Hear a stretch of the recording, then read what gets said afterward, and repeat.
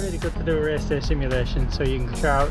The main thing is trying out your race day shoes. I suppose the next best thing is trying out the marathon distance, so you've got the confidence to know that you can cover that distance, whether it's running or a combination of running and walking.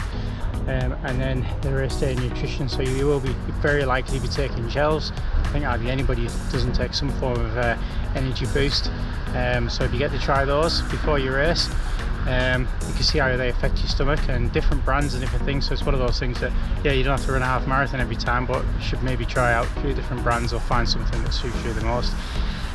We tend to find that we prefer the Morton's gels. We think they're the more benefit. We get the energy release from them, but they tend to be a little bit slower than other ones. They don't kick so hard, or at least that's what I find them, you know, like the likes of the Univet or some of the ones like that. So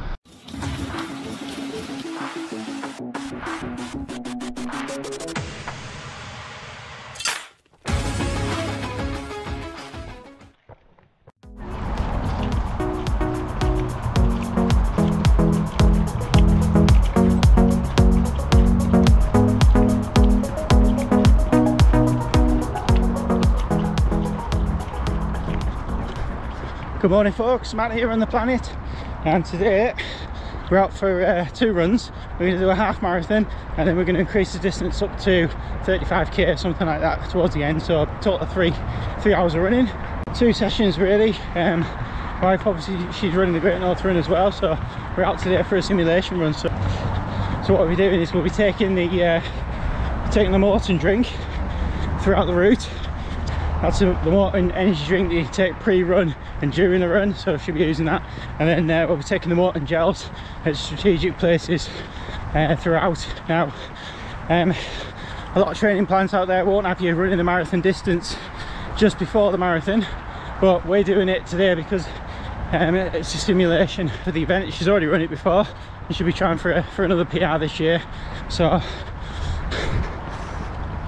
it's kind of a nice day out on the quayside today. We've got a fair bit of sun, which isn't ideal, but it's not too bad. It's a little bit windy in one direction. I was going to film to start with running the other way, but it's actually too windy going the other way, so this way's not too bad. I think it's always good to do something of a simulation of your race day, probably 3 or 4 weeks out. I think we're actually 5 weeks out at the moment from the Great North Run, but this is a good time for her to do it. So it gives you a chance to recover as well. Like I say, she can already run half marathon distances, so it's not something that's new to her. She just doesn't run them all the time, and she has done the Great North Run before. It's always good to wear your race day shoes. In this case, it's the Vaporfly X% 2. It's obviously a shoe that you probably won't do most of your training in, because the life in them's not that good, and they're quite expensive. Although we did manage to get this pair in the sale again. In fact, I don't think I've actually paid full price for a pair of Vaporflies. Maybe the first pair we bought. So we're about 3.5k in, and the pace is 6:23 average.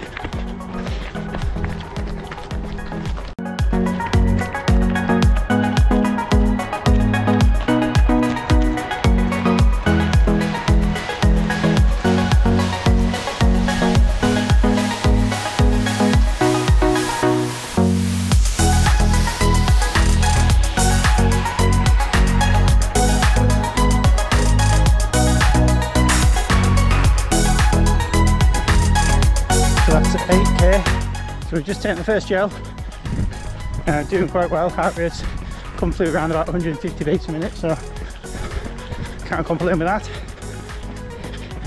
We'll just keep going along. The sun's gone away a bit, it's overcasting again now, which is quite nice.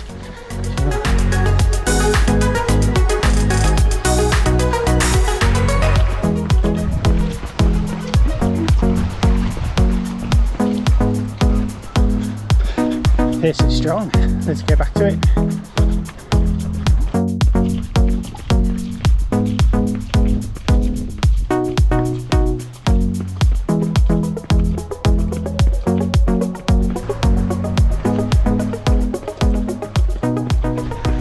So that's us 13 kilometres in, and we just had the second gel, so it's going really well. That's basically 2/3 of the run done.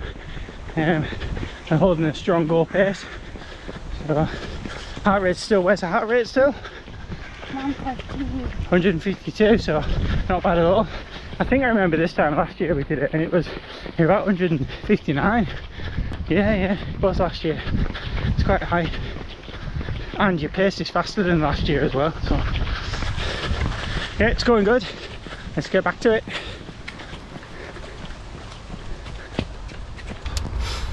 Okay folks, so there it is. 35 kilometers. The simulation run we did at first, that went really well. That was my wife trying to get not going for a PR, but try and get a good result on get a good simulation for race day. So she's trying out the gels, when we're going to take the gels, so it went really well. One thing, she didn't like the caffeine motor in gel. She's never had that one before. It's the first time to try it, so you know there's a reason why you should be doing a simulation, trying out your race day strategy in fuel and stuff like that. So we found something she didn't like, so make sure she doesn't like